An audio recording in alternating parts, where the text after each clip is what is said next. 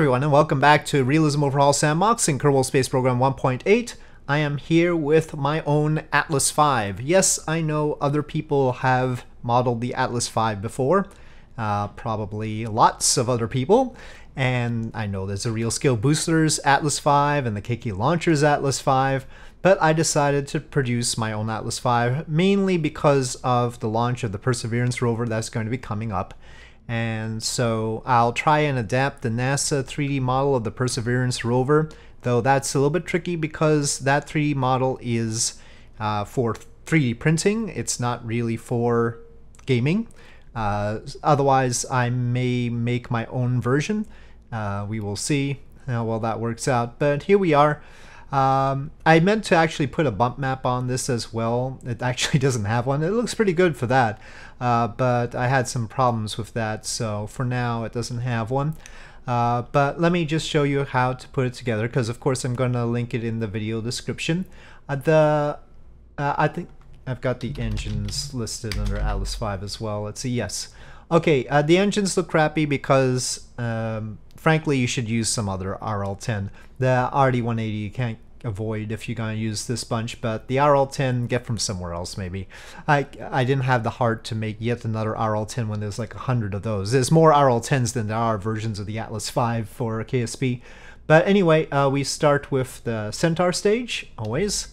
So this is how mine looks. Subtle differences to other versions that are actually deliberate.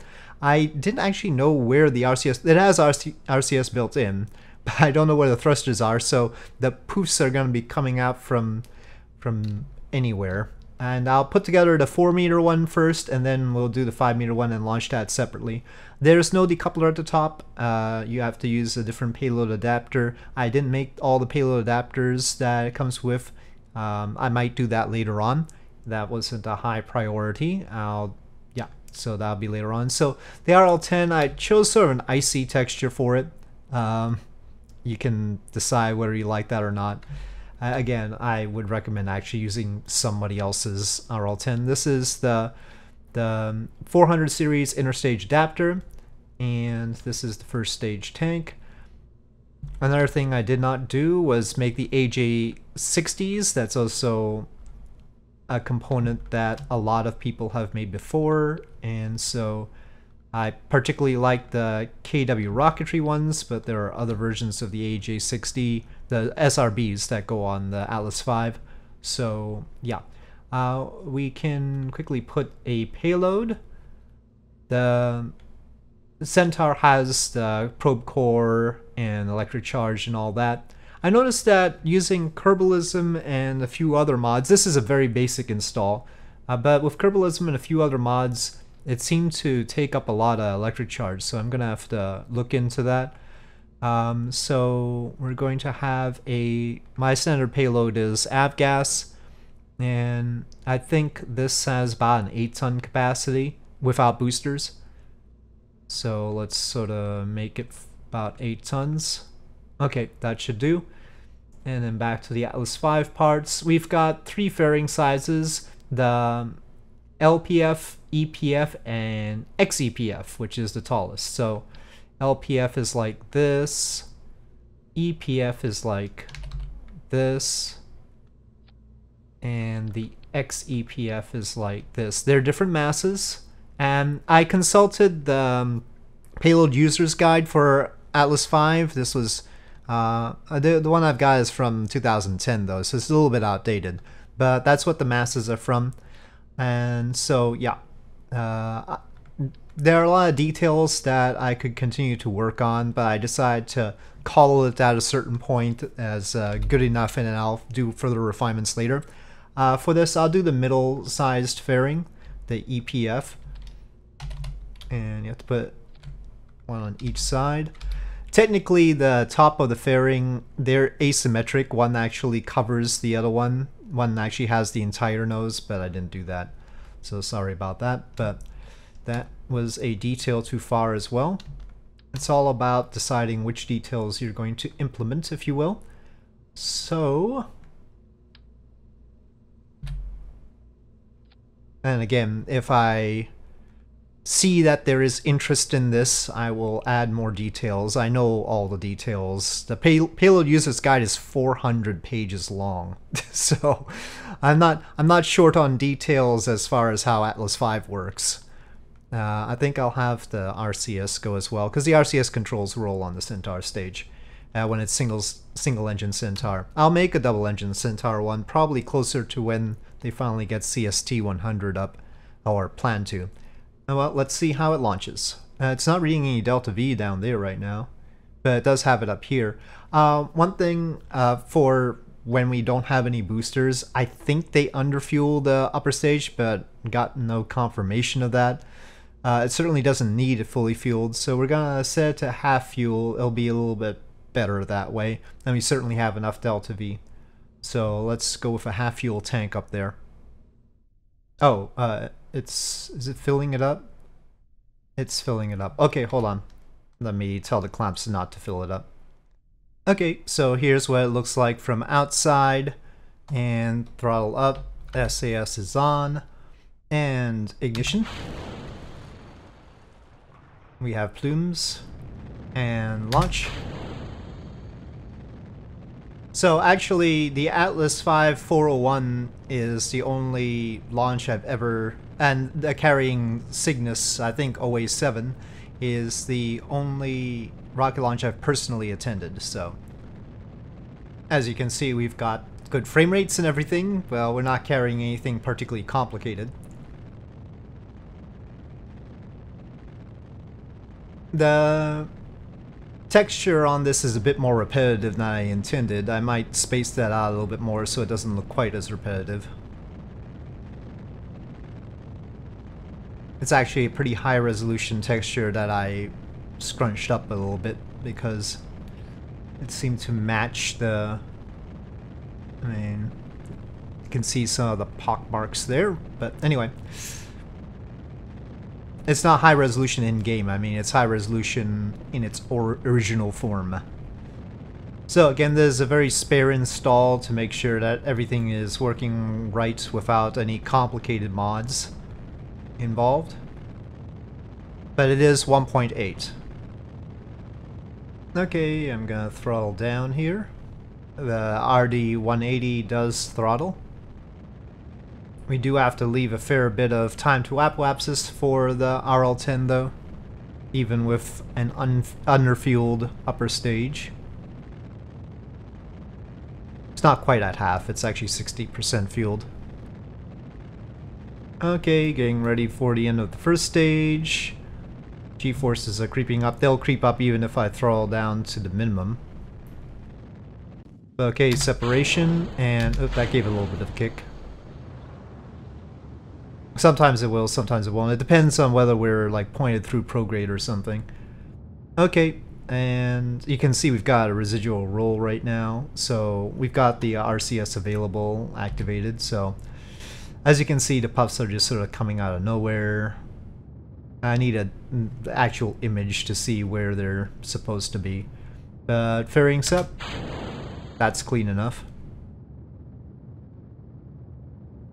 And these new procedural tanks with their shiny textures. So this is gonna be a while with the Centaur. 8 minutes still. Plume looks fine at this time warp, but as we do higher time warp, it doesn't look quite as good. Okay, we're getting pretty high up here. That certainly demonstrates that it can do the lower Earth orbit capacity sort of thing. Alright, so yeah, that's an orbit. It's got some to spare. Again, I didn't put the decoupler on, that'll be extra mass, but we're talking about, well, it won't show the payload separately, but anyway, about 8 tons. And let's try the 5 meter version. So to convert this, we take that off, we delete this, and we don't need the fairing, this fairing anymore. And instead, Atlas 5, we want this interstage adapter, which holds on to the Centaur like this. And then on top of the interstage adapter, we need the adapter for the fairings, which is this boat tail. And then we can put the first stage on like that. I simplified this a little bit. There's actually a tiny little piece there. But I just added that into the weight of this interstage adapter. And I don't have a version without these textures, the logos right now on the Centaur, so we'll just have that be. And we have a choice of 3 fairings, the long fairing, medium fairing, and short fairing. I'll show each. So this is the short one, because it has to contain the entire Centaur. I built in the forward load reactor into the fairing instead of having it be a separate piece. I'm sure that's controversial or something, but it's simpler that way. So this is the short fairing, and I don't have hanger extender in here to get an appreciation of that from a distance. This is the long fairing, medium fairing, and this is the long fairing. Okay, so we might as well just go whole hog and go with the long fairing. 18.8 tons sounds about right, and we'll put all the boosters. Because I kept everything symmetrical, I'll still have these on this side. Okay, so I'm not. There are AJ10 decouplers that you can find around, specific to the AJ. Sorry, not AJ10, AJ60 booster decouplers that are available in some mods. I'm just going to use this stock decoupler. And this AJ60A is from KW Rocketry. I think this should be scooched over a little bit, but if I recall, it is a little bit awkward, so I'll leave it be like this. We're gonna call this 551. This time, of course, the fairings have to go before we do the whole Centaur stage deal. Okay, yeah, we'll let go of all the boosters at the same time. I don't know if they need separatrons or not. We're at force percent 100. We'll see. It will be a test. Okay, so we are fully fueled, and now we have an Atlas V that is in its most obnoxious configuration, or whatever, most impressive configuration, with the largest possible fairing. So ignition. And launch. Got a lot of get up and go here. We will need a lot of time to wap this to burn the Centaur, but we might as well take advantage of the high thrust weight ratio now. Okay, booster set. Ooh, a little bit tight. Could do with some separatrons or something. Maybe custom decouplers.